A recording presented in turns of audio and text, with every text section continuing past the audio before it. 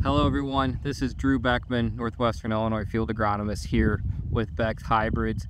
And as you can see, we're actually starting to get a little bit of graying off here in northern Livingston County, where it's just right down the road here from my house on our home farm. And really, we're looking at a forecast that may allow for some corn planting over the next few weeks in my territory. I really wanted to take a moment to talk about what I consider the most important factors and really the most important free factors when we look at planting corn throughout my territory. So what do I mean by free? Well, really that comes down to really getting our basics right. Well, the two biggest basics that I can think of in corn planting come down to field condition and planting depth. So first of all, with field condition, we know that we need to achieve that picket fence stand with corn. We need to have a very consistent emergence.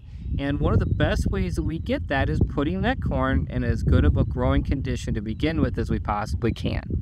So as we're looking at planting dates that may be a little bit later than what we originally anticipated in, say, middle to late March, when we had such beautiful weather and conditions were fantastic, we need to remember that we need to wait for these fields potentially to get ready and get where we want them to be. When we look at the PFR planting data that we have from over the last 20 plus years, we see that the April 16th through the 30th, we have the highest probability of success and highest corn yields. But that's followed very closely by the early beginning of May. So again, not pushing this corn and planting it in subpar conditions that we will continue to fight through other agronomic issues all year long is extremely important.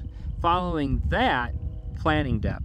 So when we look at our PFR data around planting depth, we see that a 2-inch depth is optimal, but the deeper the better, as far as if you're going to have to check between shallowing it up above 2 inches or pushing it down below.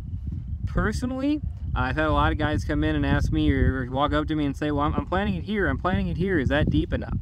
Well, really, again, we need to monitor that. We need to get out of our tractors, we need to walk, and we need to check. And we need to check several different seeds. I have been on more service calls in my career around issues that came from planting depth, corn being planted too shallow, and then having some root issues or feeding issues, different things like that, than I have ever been on calls. I've never really been on a call at all where corn was planted too deep.